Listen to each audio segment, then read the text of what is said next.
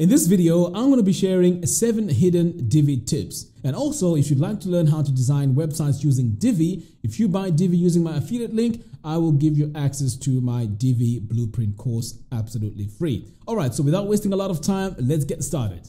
Today's tutorial is made possible by divicake.com. Check out their huge selection of Divi themes, layouts, and plugins. The link is in the description below. Okay, so let's get started with feature number 1. So what I've done ahead of time is I've loaded up this layout from the layout pack, which can be found in the Divi Builder library. And on the top here, I also have a section which I've preloaded because I have to show you how the chain lock works for the padding. Okay, so if I mouse over this area here, you notice that there's this amount, 58 pixels, and you also have this broken chain. So this is a brand new feature, so you need to update Divi to the latest version in order for you to get this. All right, so how this works is if you activate this chain and then you make your adjustments to your padding, you notice here that the padding is happening to the top and also to the bottom. So this is how it works. Okay, so if you disable this, as you can see, if I start adjusting this, this is only happening to the top. And then here we can see the figure hasn't changed. It's still 102 pixels. And also if I make adjustments to this, this only applies to the bottom. So if you want to adjust the padding both to the top and the bottom, make sure you activate this chain. Okay, so let's move on to our second hidden feature. So this one is to do with copying styles. So I'm just going to come over here to the bottom and I'm going to go into the text module. So I'm going to click here into the text settings. And just want to check which heading this is. And we can see here that this is assigned to heading 2. So I'm going to come over here to design, click on heading text, and then I'm going to click on the second tab for heading 2. So let's say I want to change the font of heading 2. All I have to do is to come over here, select Lato, and then for the heading font weight, I'm going to select light. So you can see here that it's light, and also I'm going to make it all caps, right? And I'm also going to increase some letter spacing, like that, and maybe reduce the size a little bit. Right, so let's say I need to apply this heading to other parts of my website. All I have to do now is to come over here to the heading text, right click and copy heading text styles. And then I have to save this. And then if I scroll down here and let's say I want to add this style to new arrivals, all I have to do now is to right click and paste heading text styles. So you see now that I've saved a lot of time by not going into this text module and making those manual changes. Now, you may be thinking that these styles are only applying to the text modules. No, these also apply to several parts of the Divi modules and also sections and rows. All you have to do is after you've made your changes, you just need to right click and copy those styles, which can then be pasted onto any part of the site.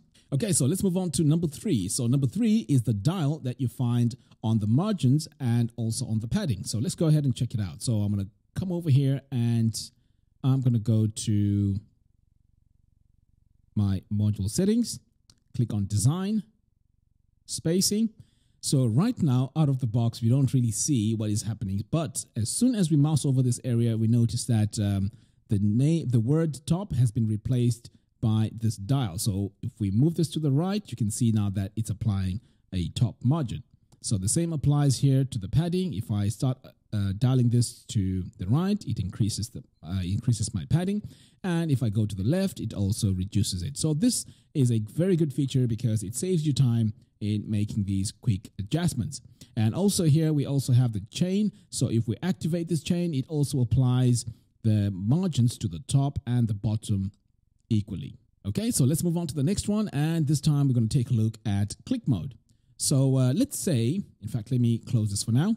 So let's say you're here and you're not sure how much space you have between this heading and this paragraph.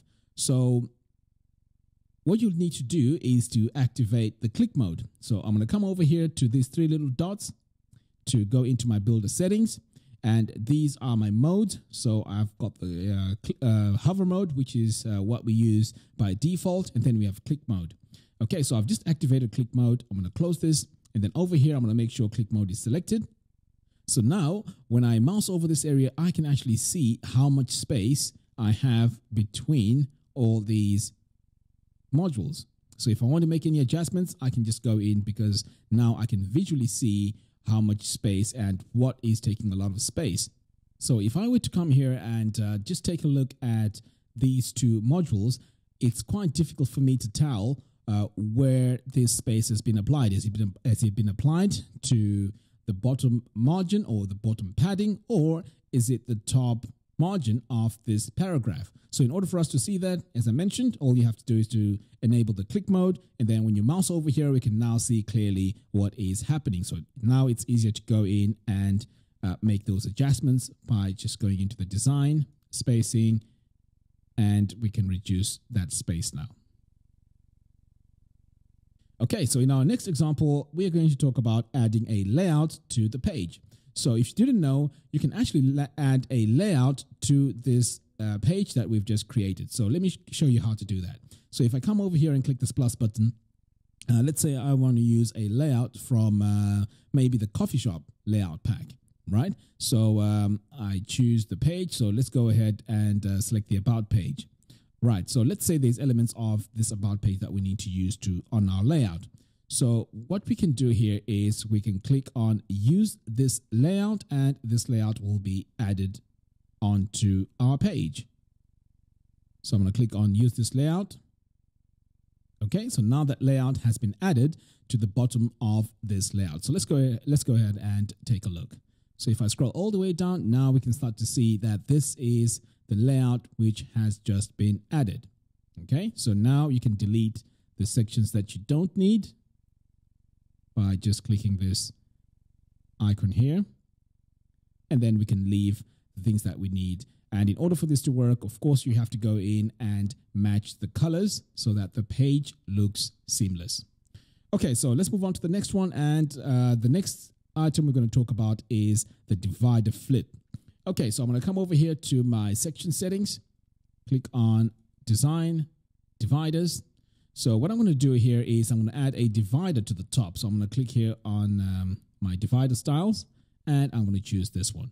So let's say you want this divider to be facing the other way. Now what you need to do is to come over here to divider flip and flip it that way. So by clicking this button here, you can see now that the divider is now facing the other way. Okay, so that's how the divider flip works. And also we can use the vertical flip.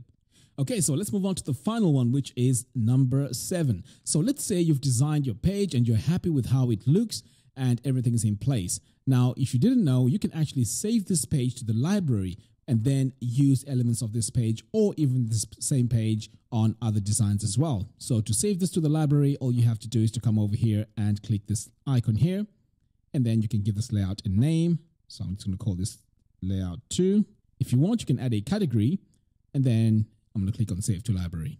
Okay, so now our layout has been saved to the library, and if you want to see where it's saved, all you have to do now is to come to this plus button to load from library, and then go to your saved layouts. So here we are. I have it right here, layout 2. So this is where you can load it from. Today's tutorial is made possible by divicake.com. Check out their huge selection of Divi themes, layouts, and plugins. The link is in the description below. So that does it for today's video. Thank you very much for watching. And if you haven't subscribed, please go ahead and do so. And don't forget to click on the bell notification. By doing that, you'll be notified every time I release new tutorials. Until next time, thanks for watching and see you soon.